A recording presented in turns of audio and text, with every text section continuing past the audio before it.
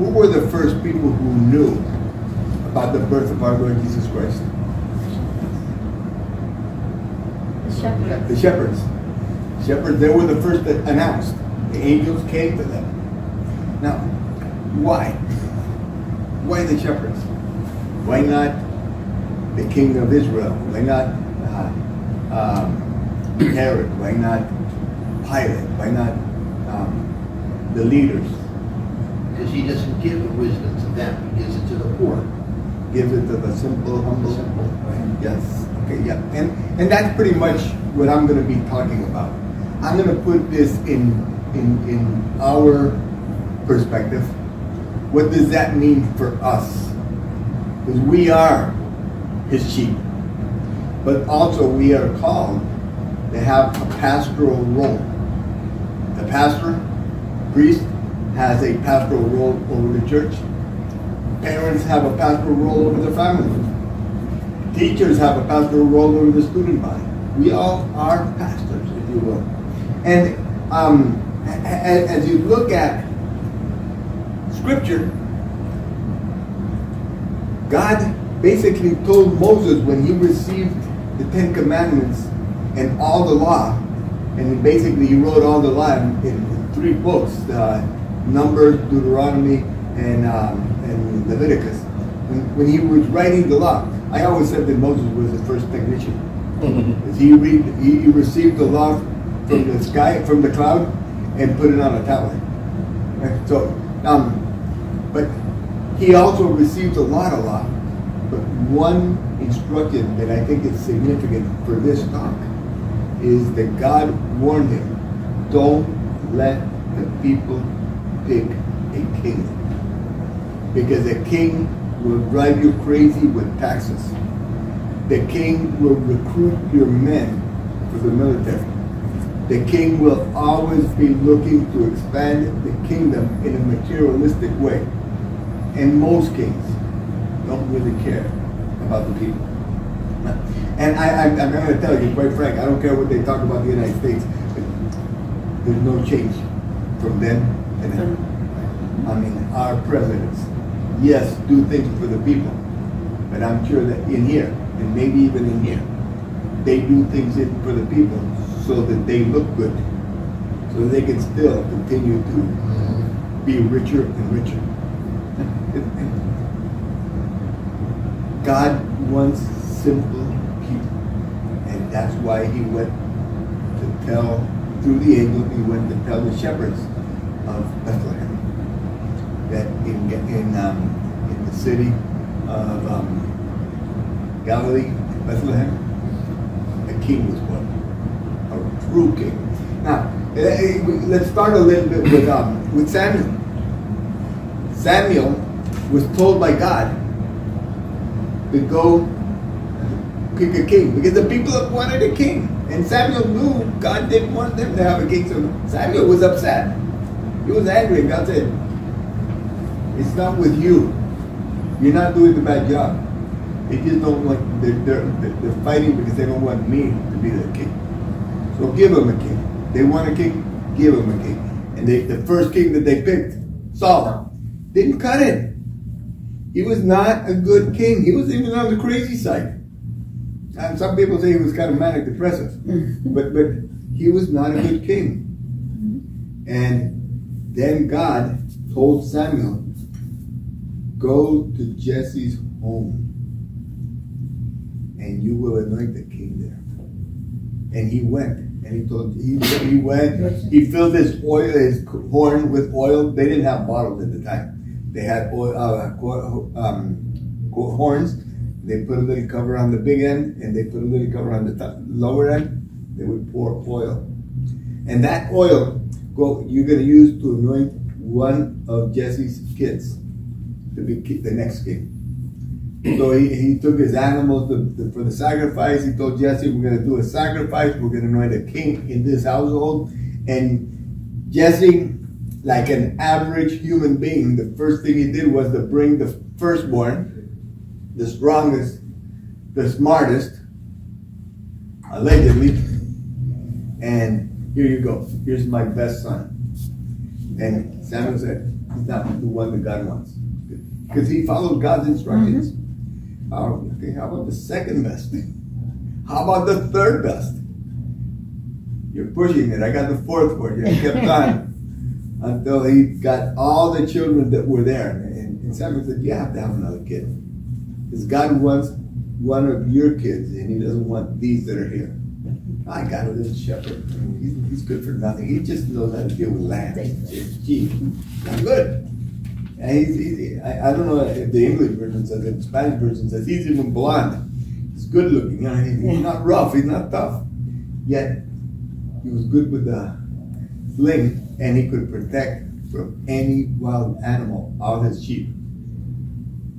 Brought him in, and that's who you want. That's the one that was anointed. He anointed them, and they could have their sacrifice, and they could have their meal. I can imagine that by the fourth kid, he's, I'm starving to death, man. Pick one. I'm sorry, man.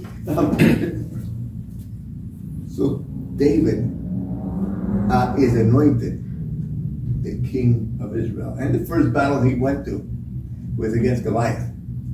And Saul, the big guy, you know, strong, with the image of that mankind wanted, said, you can use my armor, my sword, and my shield. And it was too big for King David. I can't carry this. I can't even walk. I got a slingshot. Don't worry. That guy's big. I got a slingshot. And he picked, he picked 5 rocks, put it in a little bag. Why did he pick 5? It is understood that Goliath had 4 brothers. Okay. So he said, okay, if I knock this one down, maybe one of the brothers will come out. And they were big. They were just like Goliath. Mm-hmm. So he had one for every brother. His faith was so strong that God would protect him. He had one for Goliath, and once he knocked down Goliath, everybody scattered. Well, this guy's good. This guy's good. And he cut the head of Goliath, and you know the story. Mm-hmm. He didn't need a soldier's armor. He just needed his faith. The battle is the Lord. And he, right here in the forehead, boom, knocked him down. I can imagine when he fell down, boom, boom, that big tremble. So God picked a shepherd, but God had to allow that shepherd to get the respect. Then when they came back home, everybody started singing. Saul killed 1,000. David killed 10,000. Saul started getting jealous. And the rest is history. I mean, he harassed David all the time. David had to flee. And actually, Saul's son Jonathan helped David in protecting him. He didn't betray his father, but he did help David to be safe. So here we have a first of the ones that I have, image that God wanted a shepherd, that God has this special affinity towards the role of a pastor, of a shepherd. Then in Isaiah, Isaiah pretty much, and I'm going to mention this because I'm going to talk a lot, but I might talk about it a little bit. We have this image that the prophets tell the future. And in truth, most of them didn't. Isaiah did. Isaiah actually talked about Jesus, his birth, his life, and his death about 500 years before. So he did project the future. Most of the prophets, what they did is, if you do this, this will happen. They did it, and it happened. But it wasn't, it's like us parents. If you come too late at night, you might get assaulted. You might get held up. You might get beat up. And they came late, they got assaulted, they got beat up or something. It just happens. Our parents are our prophets, if you will. Okay? In Isaiah 11, it's actually 11, 1 through 16, it says, a spirit of wisdom and of understanding and a spirit of counsel, and of strength, a spirit of knowledge, and a fear of the Lord.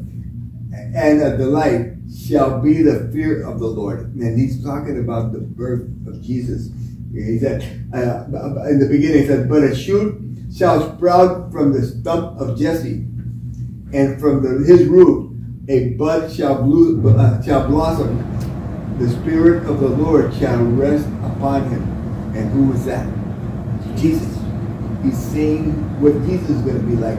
Then later on he says, and you've heard the I Have a Dream speech of Martin Luther King, that the black will be together with the white, that the poor will be together with the rich, that the male and female will work together. You know, he's talking about unity. I'm 99% sure that he used this particular piece of the book of Isaiah to talk about that dream. Then the wolf shall be a guest of the lamb, and the leopard shall lie down with the young goat, and the calf and the young lion shall browse together, with the little child to guide them. The cow and the bear shall graze together. Their young shall lie down. The lion shall eat hay like the ox. The baby shall play by the vipers. Then the child lay his hands on the adder's lair. They shall not harm or destroy on all my holy mountain. For the earth shall be filled with knowledge of the Lord as water covers the sea. Who is going to fill the earth with the knowledge of the Lord? The Spirit. We are. We have to be guided by the Spirit. But that's our job. Us pastors, you probably have kids. You probably have a ministry. You probably do something in church. You probably do something somewhere. You probably have people working with you or for you. It's our job to be guided by the Holy Spirit so we can go out. And actually, look at that day when before Jesus ascended into heaven, 10 days before Pentecost. What did he say? Go to all the world and make disciples and baptize them in the name of the Father and the Son and the Holy Spirit, and teach them everything that I have commanded you. And know that I am with you every day until the end of history, until the end of the world. So God is here. And he stayed here with us in the Eucharist. He stayed here with us in the Holy Spirit. 10 days later, the Holy Spirit descended upon the apostles. And they started preaching, and the church started working. The church started being operational. A lot of people say that Pentecost is the birthday of the church. I really think it's the Last Supper, but that's just me. Because in the Last Supper, he instituted Holy Eucharist. This is my body. This is my blood. And actually, the day he resurrected, he showed up in the cenacle, in the upper room, and gave them the responsibility, the capacity, the faculty to forgive the sins, so that people can go take communion the correct way. They can go receive communion without sin. So he established, before everybody starts doing communion, he establishes the sacrament of reconciliation. And that same day, he walks with the apostles to Emmaus. I always say it's a couple, a married couple, Cleophas and his wife. Mary of Cleophas happened to be with Mary, the mother of Jesus, and Mary Magdalene under the cross next to John. So I believe it's Mary of Cleophas and Cleophas going back home, all frustrated because they killed their Lord. Now they have all their hopes. Then this man just goes and explains how in him all the scripture and all the law and all the prophecies were fulfilled, and they got to recognize him in the breaking of bread. Weren't our hearts burning when you explained scripture to us? Do our hearts burn when somebody explains scripture to us? Are we really committed to understanding, to living that scripture? And that's how the Lord is restoring the church. as he ascends into heaven, go to all the world and make disciples. 10 days later, the church starts operational. And actually in Acts 2:42, till the end, the church is gathering already. They gathered together for the teachings of the apostles, to the breaking of the bread. Nobody had any specific needs because they all collaborated. They all worked together. People would sell what they had to help those in need. They had dinner together in their homes. They broke bread. Marvelous things were happening amongst them. And the Lord integrated into the community those who are to be saved. There's a lot of people who are not in the community who are to be saved. Are we working on integrating them into the community? Are we taking care of our sheep? Are we taking care of our lambs? That's our job. We have to imitate Jesus, who was the lamb, the shepherd, if you will. In Ezekiel, actually, last Sunday's first reading. For thus says the Lord, look, I myself will search for my sheep and examine them, as a shepherd examines his flock, while he himself is among his scattered sheep. So will I examine my sheep. I will deliver them from every place where they were scattered on the day of dark clouds. We got scattered. We're still scattered. We have to come together.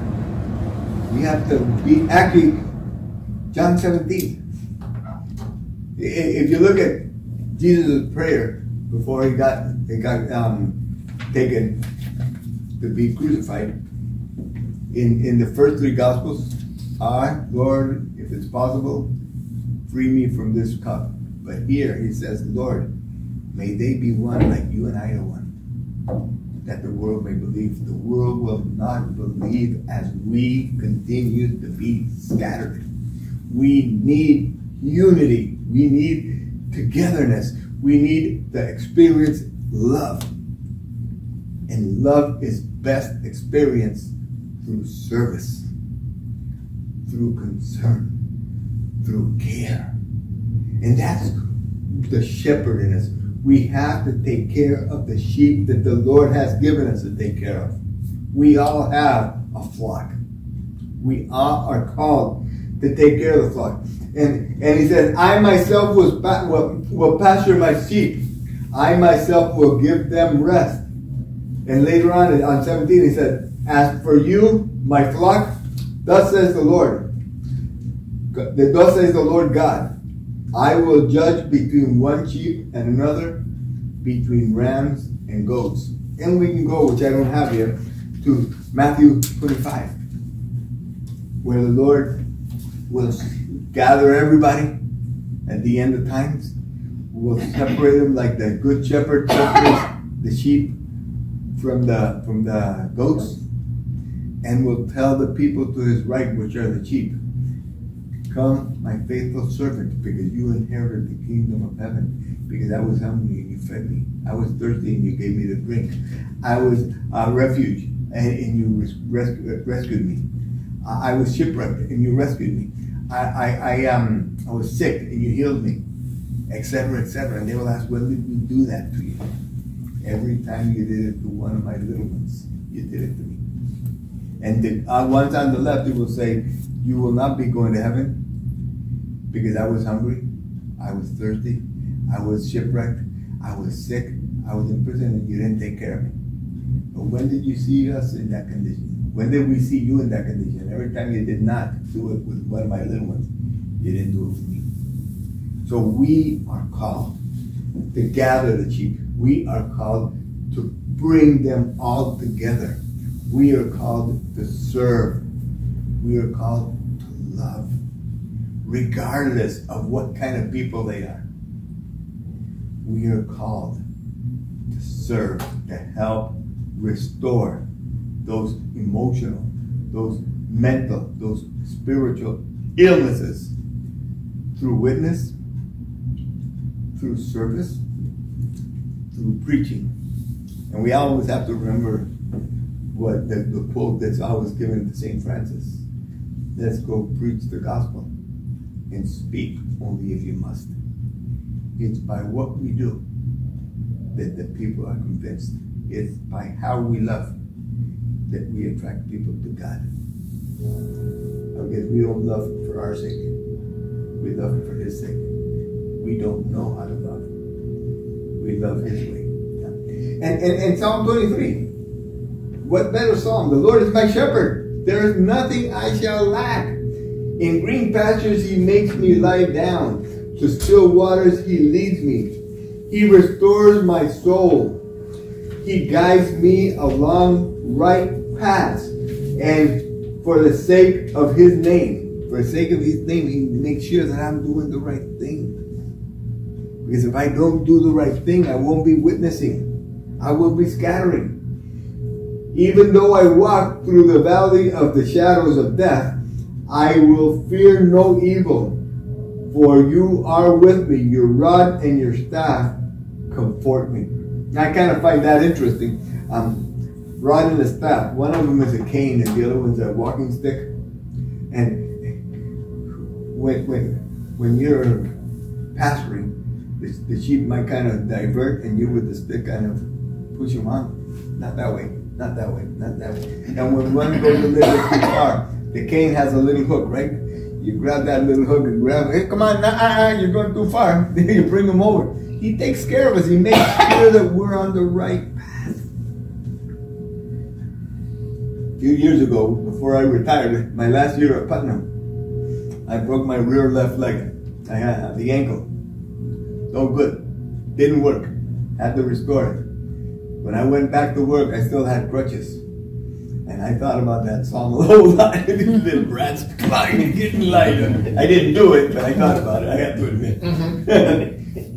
You set the table before me in front of my enemies. You anoint my head with oils. My cup overflows. Indeed, goodness and mercy will pursue me all the days of my life. I will dwell in the house of the Lord for endless days. I cannot stop working. I cannot stop serving. I cannot stop loving.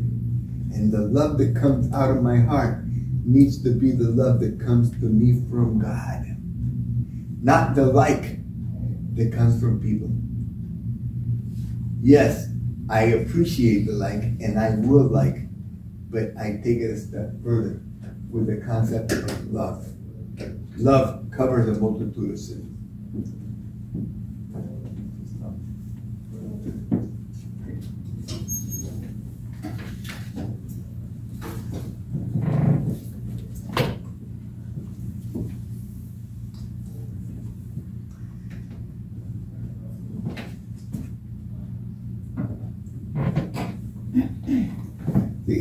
In Luke 2, 4 through 37. I think that I have less than that, but I think it's 4 to 20. But and Joseph too went from Galilee to the town of Nazareth of Judea, to the city of David, that is called Bethlehem, because he was of the house of the family of David. So Joseph went to where David was born, because Mary was born there. He was of that house, and he had to go register for the census. And he went with Mary to give birth. He didn't go to give birth. She happened to be pregnant, and that's the way God organized it. Now, as she goes in and they can't find a home, they can't find a place that will receive them, they keep on looking and they end up being in a manger, in a little cave where lambs were taken care of. Okay, a home of lambs. Now there were shepherds in that region living in the fields and keeping the night watch over their flock. The Lord was born. Lord was born in that little cave, on that little manger, in that little creche, if you will. And the first people that found out, the angels went to them and said, "Do not be afraid, for behold, I proclaim to you good news of great joy that will be for all the people. For today, in the city of David, a Savior has been born for you, who is the Messiah, the Lord." The Lord Jesus, the Messiah, came to us, and the first people who knew about it were shepherds. We have to be that humble. We have to be that kind of servant. We have to do what the shepherds do. We have to take care of the flock. We have to focus on the Lord. They were afraid. These angels were overpowering. But they humbled themselves and said, "Go." And this will be a sign. You will find an infant wrapped in a swaddling clothes and lying in the manger. The shepherds said to one another, "Let us go then to Bethlehem to see this thing that was taking place, which the Lord has made us to know." They acknowledged that the Lord gave them that information for a reason. See, on the other hand, you go to Herod's house. Herod heard the rumor that the Lord was going to be born. Yeah. And he heard about the Magi. He called him in. Go and find out about this guy. And let me know so I can go give him worship. That was the first line. I got to get rid of this guy. He's going to take my kingdom away from me. Herod did not do what the shepherds did. Herod sent out the kings, the Magi, when he wasn't intending to go worship him, but to go kill him.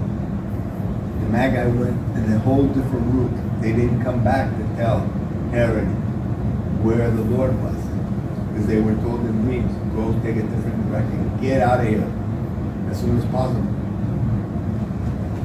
That's the dichotomy that we have. Do we do what the Lord wants us to do? Do we go worship the Lord our God? Or do we worship the material stuff that is available to us? The career, the money, the comfort, the parties, the casinos, whatever. It doesn't even have to be gambling. The vacation. I have a very good friend who I love dearly. When I came to Massachusetts to stay here for the first time, I discovered his parish had a Mass in Spanish. So I went to that Mass in Spanish. And that became my church every time they would send me to Massachusetts. If I was here on a Sunday, I would go to St. Leo's in Leominster, because it's the church that I knew. I knew there was a Mass in Spanish. I already knew the people. The people every time I showed up were surprised. I brought my mandolin and I would play with the music ministry. You name it. That guy was a top leader of that parish. He was a great servant of the Lord. All of a sudden he bought himself a camper. And every weekend he'd go camping in the summers. And he made sure that he went to Mass wherever he was camping. But he wasn't congregating with the people. He was just checking out. I went to Mass today. Next Sunday I was in another campsite. I was check off. I went to Mass that Sunday. His kids stopped becoming part of the youth groups. And most of his kids stopped going to church. You have to continue. You have to congregate. Yes, it's good to have a little bit of fun. Yes, it's good to go camping. It's better to go camping with your church community. And you have to serve the Lord. It's not all about fun. Sometimes service you do is fun, and we go that way. So the shepherds went to see the Lord, and they rejoiced in his presence. They rejoiced in the fact that Jesus, the Lord, the Savior, was born amongst us in a manger. They didn't see the Lord born in an inaccessible kingdom, in a throne that would be gold with emeralds on it, whatever. No, we can approach this Lord. We can talk to him. He's simple. His parents, look at that. Joseph, Mary, very good people. They're humble. They welcomed us. They gave us something to eat while we were there. They sang with us. They were taking care of our Lord. The Lord that was announced by the angels. We are called to be shepherds. That we may listen to the angels say, do not be afraid, for today has born the Messiah. The Messiah is just going someplace. The Lord is just going, I'm so happy he came and picked up the communion, because we witnessed the Lord going to somebody's house. And that's beautiful. Deacon Nino is an angel.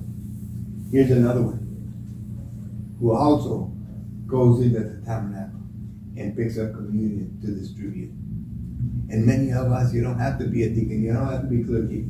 It's our job to take Jesus to other places as we are appropriately formed and installed to be extraordinary ministers of the Holy Communion. We're taking the Lord to places. And if we can't take the Lord physically in the form of the Holy Communion, we take him with words, we take him with witness, we take him with testimony, we take him with show of love. We take the Lord wherever we go, just by being children of the Lord. Once we are baptized, we're anointed right over here, priest, prophet, and king, with that holy chrism. That holy chrism is also used to ordain priests. That holy chrism is used to make sure that the bishop is ordained also. There's the three different oils. The oil of catechumen is used for baptism, the chrism used for other sacraments, and then there's the oil of the anointment, the oil of the infirmed, that is used by clergy, by priests. I'm clergy, but I can't do it. The priests go visit the sick. Why can't I do it? Because the anointment of the sick includes reconciliation, and I'm not allowed to confess. I gotta tell you a story. One day we were having dinner in my house, the whole family. My older son said, Dad, if the Pope allowed priests to get married, would you continue your studies to become a priest? Now, the first time in my life that I saw a sign of jealousy from my wife literally stood up and goes to my son and says, do you think I'm going to let this man confess beautiful young women? No way. It was beautiful. It was beautiful. And all I could say is, I guess not. So the anointment of the sick includes reconciliation. And that's why we do the anointment, because the person might die. Might not. Some people are afraid of the anointment of the sick. They think, once I get anointed, I'm going to die. Just newsflash. I'm still kicking, and I've been anointed 5 times.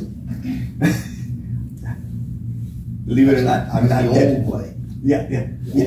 When it used to be called extreme unction. Extreme unction, yeah. I'm still kicking, believe it or not. I might look dead sometimes. I mean, I'm aging, but I'm aging with glamour. I think. So, the shepherds returned home, glorifying and praising God for all they had heard, seen, just as it had been told to them. They went from they abandoned the sheep for a little bit. They went to see the Lord. We have to abandon our sheep sometimes for our own growth. That's why you're here. Some of you might have something going on in your house. I have something going on in my house. I have this now. I'm going to go to a meeting to deal with the Hispanic ministry calendar from 1 to 2:30. And at 4 o'clock, I got a meeting with a couple that's getting married. I just need their signatures. All the paperwork's done. And I'm going to get them married on the 15th, which happens to be our 50th anniversary. So I'm going to be getting somebody in the same trouble I got into 50 years ago. It's a blessing. Finally, John 10. Jesus said again, Amen, amen, I say to you, I am the gate for the sheep. Jesus is that gate. Jesus keeps us safe. I am the gate. Whoever enters through me will be saved and will come in and go out and find pasture. I remember an image. Actually, if you look at the book of Nehemiah, Ezra asked permission to rebuild the temple when they were freed from Babylon and Syria was in charge. Ezra rebuilt the chapel, the temple, and Nehemiah built the walls of Jerusalem. And we have to build that wall so that we can come in through Jesus, be formed, strengthens ourselves, eat of Christ through the Word, through the Eucharist, through the sacraments. But we have to be ready to go out and bring people in. We have to extend the kingdom of God. That's what we're all about. I came so that they might have life and have it abundantly. We need to have abundant life. That doesn't mean many, many, many years of life. It means a high quality of life in Christ. That's what we're looking for. I am the good shepherd, he says, and the good shepherd lays down his life for his sheep. We are shepherds, and we have to take care of our sheep too. I am the good shepherd, and I know mine, and mine know me. We know him. And that's what we're called to. Just as the Father knows me, I know the Father, and I will lay down my life for the sheep. That's why God decided to tell the angels, go tell the shepherds that their Messiah is born. We all, in our way, are shepherds. We all have to take care of the sheep that God assigned to us. My first sheep is my wife. I am my wife's first sheep. Our first sheep are our children and our grandchildren. Our parish. We have to serve in our parish. In my job, I have to serve in the diocese. That's the way the church grows. Let us, as the good shepherds that were taking care of their sheep in Nazareth, in Bethlehem, let us go worship the Lord right across this curtain. The Lord waits for us every day, at least every Sunday. Let's go strengthen ourselves with the Eucharist. Let's go strengthen our soul with prayer. Let's go smile because of the presence of the Lord. And I'm going to